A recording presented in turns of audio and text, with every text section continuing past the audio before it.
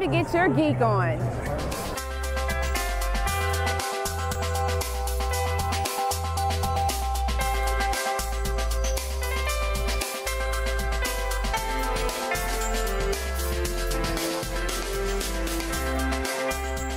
My film is called All the Queen's Horses, and it is about the largest municipal fraud in U.S. history. And I was in the inaugural program for Diverse Voices in Docs, and I developed this project in that program. The film is about a small town in Dixon called Dixon, Illinois.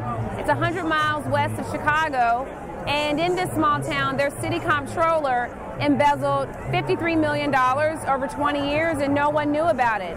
So the film chronicles the impact that the city comptroller, Rita Crundwell, how her embezzlement impacted the town. And so when you have a fraud like this, it really raises a lot of questions. Who's responsible for finding fraud? Was it the auditors? Was it the city council? Was it the residents?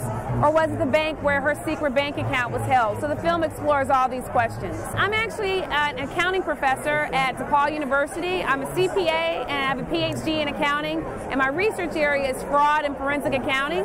So this was a natural fit following this story because this is my research area. In my day life, I go around the country and I interview white-collar felons, whistleblowers, and victims of fraud. So when this happened 100 miles from where I live in Chicago, I just knew it was a story that I wanted to tell. I was in the inaugural class for Diverse Voices in Docs, and so that's the program that I used to really flesh out all the ideas with the film. I'm a first-time filmmaker, and I'm a non-filmmaker. I'm an academic by training, so Diverse Voices in Docs is really what gave me all the skills that I need to complete the project.